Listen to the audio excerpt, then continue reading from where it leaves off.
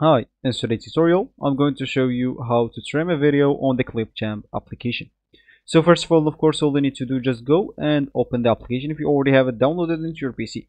Of course, if you have it, this will be great, but if you don't, you'll have to go and download it through any browser you're using.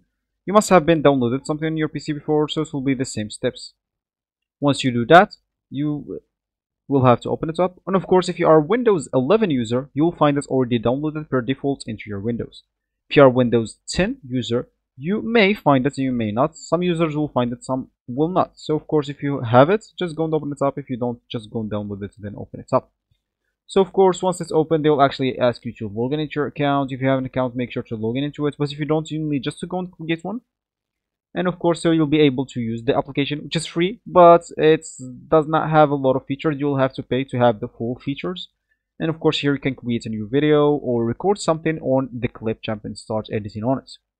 Or you can just go and open some of your recent videos if you start editing on something. For me, I'm just going to open a recent video that I put here, which is actually in this stock videos. I can just go here to free to use, and as you can see, I'll find it here. So what we said is we would like to trim a video on this application. So of course we can just go here. Once we added the video, as you can see, we can drag it here, or we can just click on this add to timeline. It will be added. And of course, if you want to trim it, just go and take this white line and you'll be able to trim the video or cut the video wherever you want. So of course, so let's say, for example, we would like to trim it here. Just get this into here. Of course, you can even like get it better, so you get better trims. And the second, so let's say, for example, we want to have a trim here, put it here, click on this split, and as you can see, it will be trimmed.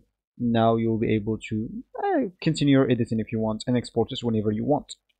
So this will be actually for this tutorial. I hope you like it. Thank you guys for watching, and goodbye.